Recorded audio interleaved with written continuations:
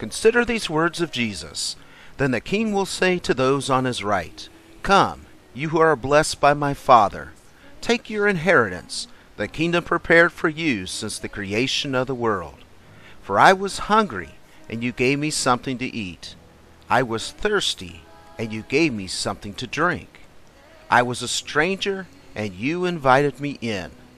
I needed clothes, and you clothed me. I was sick, and you looked after me. I was in prison, and you came to visit me. Then the righteous will answer him, Lord, when did we see you hungry and feed you, or thirsty and give you something to drink? When did we see you a stranger and invite you in, or needing clothes and clothe you? When did we see you sick or in prison and go to visit you? The king will reply, Truly I tell you, whatever you did for one of the least of these brothers and sisters of mine, you did for me.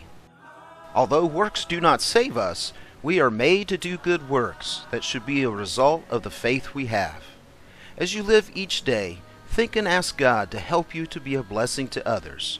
It may be helping someone, giving an encouraging word, praying for or with them, listening to them, or just letting them know that God loves them. Let us be a blessing to others. Praise be to the God and Father of our Lord Jesus Christ, who has blessed us in the heavenly realms with every spiritual blessing in Christ. God bless you.